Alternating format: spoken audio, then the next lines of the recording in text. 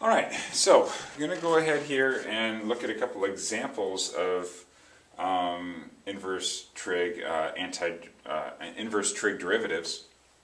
So what I've done is I've written the formula up for 4 different inverse trig functions and what their derivatives are.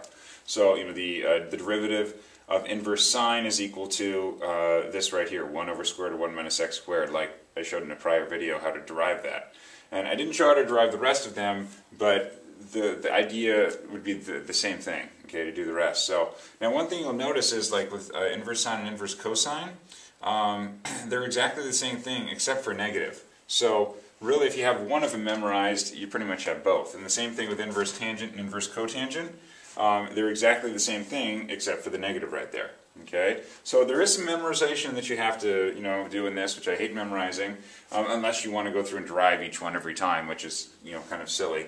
So it would be in your benefit to memorize it. But anyway, so let's just say, for instance, you had a function like this. So like y is equal to inverse sine of, let's just start with something simple like 3x plus 2. How about? Okay. So basically, I've just changed up here. Instead of it just being x, I've changed it to now my inner function is 3x plus 2. So you're going to apply the same rule to this to find the derivative. So our goal is going to be to find the derivative of this. Okay. You're going to apply the same rule, but you just have to also apply the chain rule here since the inner function isn't just x. Okay. So right here, basically, where I have x, and this time instead I have 3x plus 2. So I'm going to go back to my formula, and wherever I see an x, I'm going to replace it with 3x plus 2.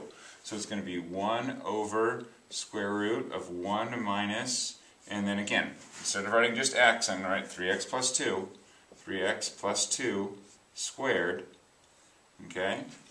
And since I'm using the chain rule here, since my inner function wasn't just x, now I have to multiply times the derivative of the inner function, which in this case that's just 3 times 3. Okay? And you could rewrite it with just the 3 on the top if you wanted. So 3 over square root of 1 minus 3x plus 2 squared. And of course you could also simplify out the bottom, I guess, square it out if you wanted to, but I'm going to leave it like that. So there's one example with inverse sine.